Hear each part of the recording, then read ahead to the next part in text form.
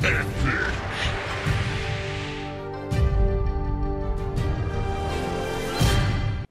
name is Totalbiscuit here with another short. Now, I heard rumours that some trade skills were starting to give experience, so I decided to go out and have a look around. Now, it was regarding gathering professions, so I respect one of my alts here, one of my pre-mades, into a skinner and a miner. I wanted to see which of these gathering professions actually gives experience and which does not.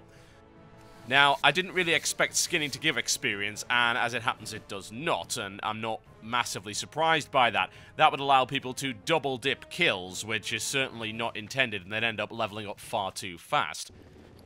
However, I did read in a blue post that nodes for gathering were supposed to give experience, so I decided to go out and have a look for a node of copper with my one skill alt. Here we go, let's mine it and see if it gives anything.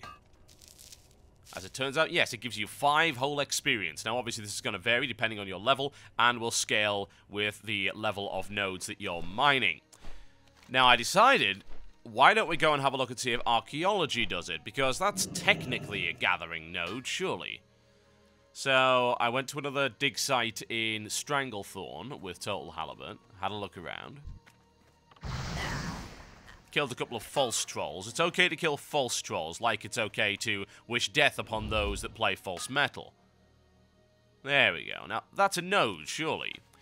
However, it doesn't give anything. Now, I wonder if they might want to revisit that idea and perhaps have these nodes give some kind of experience as well. But whatever the case, it's a boon to those with gathering professions. I don't think anyone's going to dispute that. My name's Totalbiscuit, and I will see you next time.